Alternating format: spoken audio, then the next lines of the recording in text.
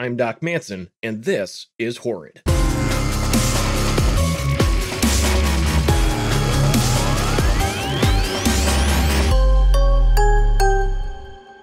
Today's episode, Broken Dawn.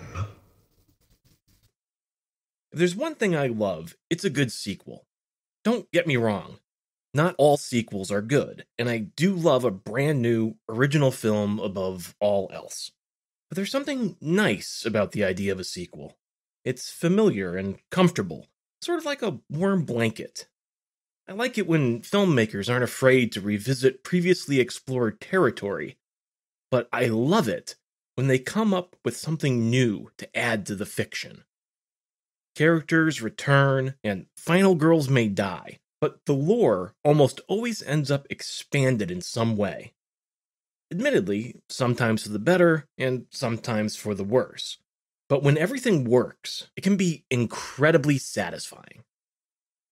One of my favorite sequels is 1987's Evil Dead 2, Dead by Dawn, directed by Sam Raimi. If you haven't seen it, Evil Dead 2 is an amazingly manic horror comedy. The movie definitely oscillates from sequences of intense horror to moments of complete absurdity. In terms of horror comedies, I honestly don't think there's another film that walks the line so precisely.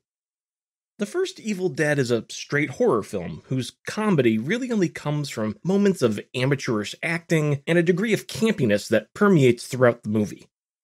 Evil Dead 2 takes the same general premise and executes on an amazing expansion in terms of both story and tone.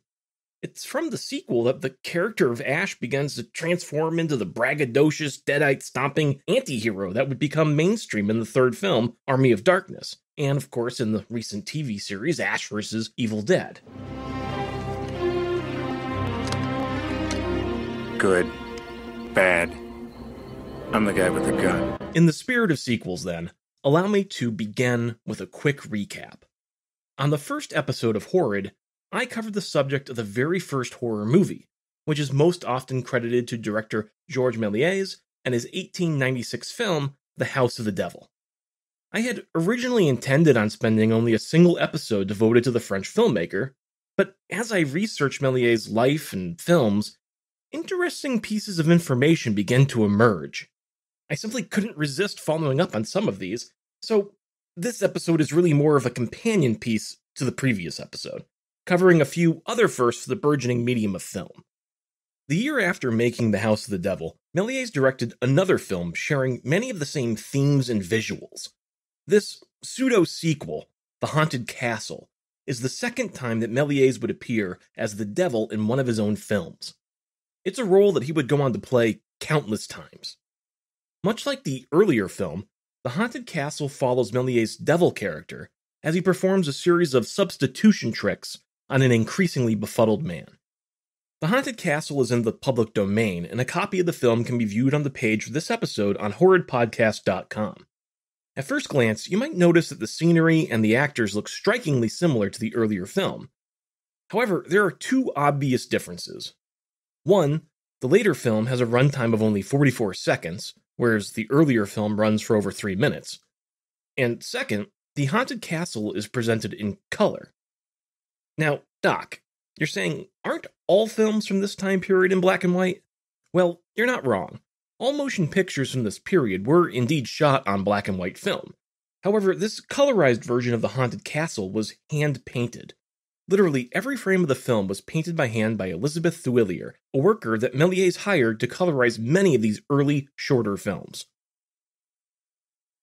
This method of hand-tinting film became a fairly common technique for presenting motion pictures in color. Eventually, Thuillier opened a large factory specializing in this technique. At its peak, her factory was staffed by over 200 women, each of whom would be responsible for applying a single color to an entire film. Some of the more complex films might include 20 colors or more. The Haunted Castle is especially notable as, although it was not the first hand-colored film, this title belongs to Edison Studios' 1895 film Annabelle's Dance, but it was the first Méliès film to undergo the process. Méliès would go on to offer many of his films either in black and white or in color, with the latter option incurring an additional cost on the buyer of the print. The action in The Haunted Castle is as follows. We open on a man and his friend who are seen entering a large room. The friend departs, and the man goes to sit in a chair, which, in a sudden flash, disappears and reappears across the room, causing the man to crash to the floor. The man approaches the chair, and a white-robed spirit appears sitting upon it. The man draws his sword and moves to run through the ghost. As his sword makes contact, the ghost transforms into a skeleton, and the man's sword passes through the ribcage. As if to reinforce the unbelievable sights before his eyes, the man reaches out to touch the skeleton, which again suddenly changes form, this time becoming a large man in a suit of armor. Completely befuddled, the man rears back, only to have his hand grabbed by a devil as the suit of armor disappears. The man turns to flee, but is intercepted by a ghost as the film comes to its end. The action of the haunted castle feels truncated, especially in comparison to the much more elaborate sequence of events presented in Méliès' earlier film, The House of the Devil. The film ends just as the man's escape is blocked by the returning ghost, and no satisfying conclusion is shown. At first, I thought the surviving film print might be incomplete. I mean, this is a fairly common occurrence, as many films from this era are either lost entirely or exist only in truncated form. Luckily, a copy of the complete catalog of genuine and original Star films, originally published in 1905, can be referenced online. The Haunted Castle, listed as the 96th production of Star films, is listed as being 65 feet in length. This was a common measurement for early motion pictures and is a reference to the actual physical length of the film stock on which the movie was filmed.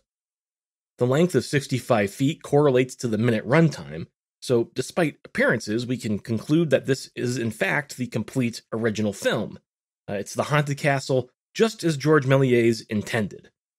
I think this serves as a stark reminder that narrative storytelling was not always the goal of Méliès and other contemporary filmmakers.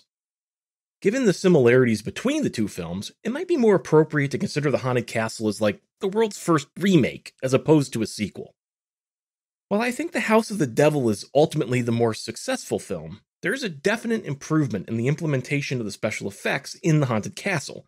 You can clearly see that Méliès has matured as a filmmaker and as an editor, so it's understandable that he would want to revisit the ideas from his earlier works.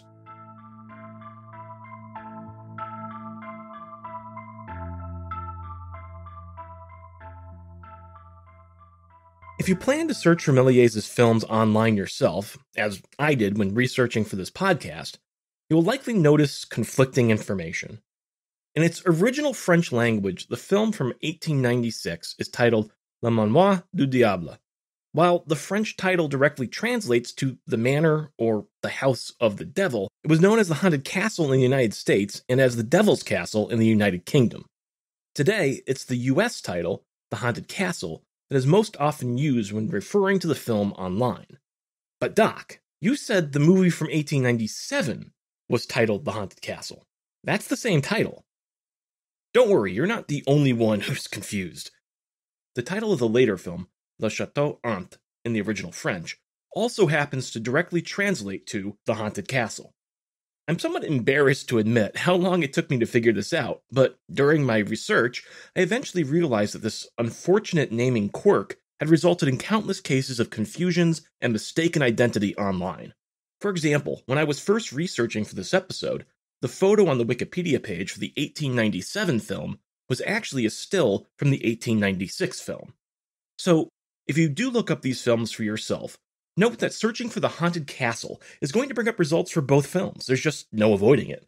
For the sake of clarity, I will continue to refer to these two films by the direct translations of their titles, being The House of the Devil for the earlier film and The Haunted Castle for the film from 1897. While reading about Méliès and his films, I also noted a second misconception often cited online. Many sources present Méliès' later film, The Haunted Castle, as having been directed by George Albert Smith, an English film pioneer and a contemporary of Méliès. The misattribution arises from the 1973 edition of the British Film Catalogue, which does list a December 1897 release of a film with this title, and which attributes it to Smith. However, film historian John Barnes dispelled this belief in his 1983 book, The Rise of Cinema in Great Britain, in which Barnes concludes that The Haunted Castle had been falsely attributed to George Albert Smith and was actually directed by Méliès. I wanted to mention this as the fact that this piece of misinformation continues to circulate nearly 35 years later illustrates an unfortunate reality of performing research on the internet.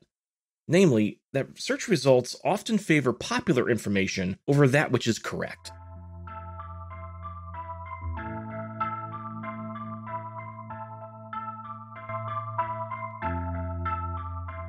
As it turns out, the concept of the remake appears to have been a fairly common one, even in the earliest days of film. While researching Georges Méliès and his films, I came across another, even earlier film entitled Une Nuit Terrible, or directly translated, A Terrible Night. Based on its chronological listing in the Star Film Company catalog, the production of A Terrible Night even precedes that of The House of the Devil.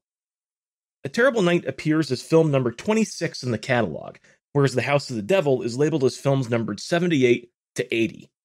Note that The House of the Devil is listed as multiple numbers, as, initially, the films were numbered in a way that correlated with the numbers of reels of film required to film it. The runtime of A Terrible Night is relatively short, coming in at approximately 1 minute. Again, this is consistent for a film listed as appearing on a single reel or 65 feet of film. As the film begins, we see a man dressed in his pajamas as he settles into bed for the evening. As the man attempts to drift off to sleep, a very large insect, about the size of a cat, begins to climb up the sheets and into the bed with him. The man is terrified and fights off the insect, killing it and disposing of it in his bedside chamber pot. The man attempts to go back to sleep, but continues to be disturbed. He rapidly attacks several more unseen assailants, some in his bed and others on the wall. He bats at the sheets with his slipper, and he grabs at the wall, miming the action of throwing something to the ground. As the movie comes to a close, the man is kicking away the sheets, no doubt still feeling the phantom crawling of imaginary insects. As I delve deeper into the history of A Terrible Night, an interesting story and another potential case of mistaken identity began to emerge. I came across a French-language website, Méliès.eu, which is maintained by Pauline Méliès, the great-great-granddaughter of Georges Méliès. On that site, Pauline published an article in 2013 that provides evidence that the film commonly believed to be A Terrible Night may actually be a later Méliès film titled A Midnight Episode. Pauline suggests that A Midnight Episode may be a remake of A Terrible Night, much like The Haunted Castle is a loose remake of The House of the Devil. In the article, Pauline provides photographic evidence of a photo collage held by the Cinémathèque Française and of a flipbook published around the turn of the century. Both of these items show a scene very similar to that scene in the video commonly labeled as A Terrible Night online, but with a couple of key differences. First, the scenery and the bed seen in the flipbook are much less elaborate. Second, the overall image quality is simply worse, matching somewhat well with the image quality on display in a short Méliès movie depicting the arrival of a train, which is labeled as film number 35 in the Star Film catalog. I only mention the catalog number of the train film, as it does place it as having been produced around the same time as A Terrible Night. Both of these observations indicate that these photos are of an earlier work, which Pauline hypothesizes is most likely the true, original version of A Terrible Night. Pauline's post was published some 6 years ago and has gone on to be quoted in several different places online, including the Wikipedia page for A Terrible Night. While word of her hypothesis has spread, it's not entirely clear to me that Pauline's conclusion is correct. I agree that the flipbook depicts a very similar, yet less elaborate version of the events shown in the film, commonly referred to as A Terrible Night. However, let us return to the Star Film catalog to observe the descriptions of the two films. First, here's the description for A Terrible Night. A humorous subject, full of action, showing the retiring of a young man who is disturbed by midnight marauders, upon whom he makes an assault, slaughtering 4 or 5 in rapid succession. And now, the Star Film catalog's description of A Midnight Episode. A sleeping apartment of a friend who retires for the night. The rays of the moon are shining upon the bed through the window. He is suddenly awakened by a bug of gigantic proportions crawling over him. This he attacks and destroys, but before again retiring, he notices 3 more climbing up the wall. He lights the candle and applies flame to each, causing them to explode with a fine smoke effect. After this slaughter, he retires in contentment, and soon sleeps the sleep of the just. A very funny subject. Comparing these film catalog descriptions to the film that appears online, it is clear that the film in question best matches the description of A Terrible Night. In the video found online, you only ever see one insect, but the man does go on to swat at 4 or several more, which he perceives to be crawling in his covers or on his walls. Further, and contrasting to the description for A Midnight Episode, the man in the video never attacks the insects with a candle, there are no smoke effects on display, and the film does not end with the man falling asleep. How can these descriptions be reconciled with the flipbook imagery presented by Pauline Méliès? One possibility is that the movie commonly found online is in fact A Midnight Episode, and the surviving print is incomplete. If this were true, then this would explain why the film ends before all the action in the description plays out. While this sounds like a reasonable explanation, I think it's unlikely to be the case. In the Star Films catalog, A Midnight Episode is listed as being 65 feet in length, or 1 reel, which corresponds well to the minute runtime of the print commonly found online. If there were missing footage, then we would expect the Star Film catalog to list A Midnight Episode as having been filmed on more than 1 reel. Based on these observations, there are only 2 conclusions that make sense. Either the film commonly known as A Terrible Night online is in fact A Midnight Episode, and the description found in the Star Film catalog is, let's say, fanciful at best.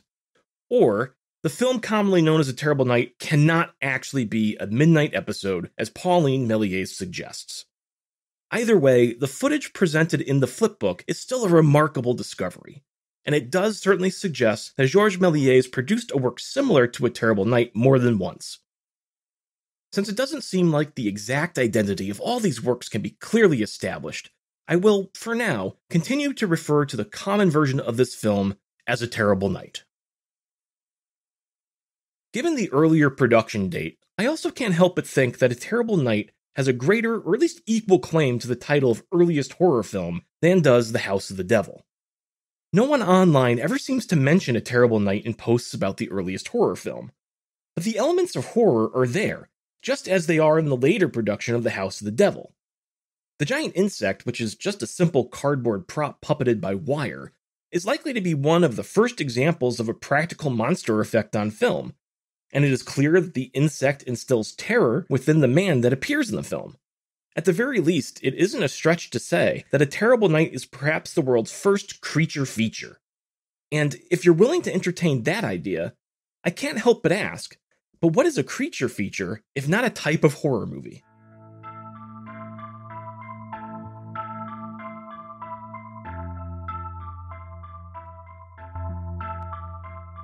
As you can see, it didn't take very long for the horror genre to become entangled in the concepts of sequels and remakes. While I think that sequels and remakes often get dismissed by fans a little too easily, I can't deny that in the first instance, The House of the Devil is the superior film to The Haunted Castle. If you are inclined to watch either The Haunted Castle or A Terrible Night, both of these films are in the public domain and can be viewed on the transcript page for this episode at horridpodcast.com.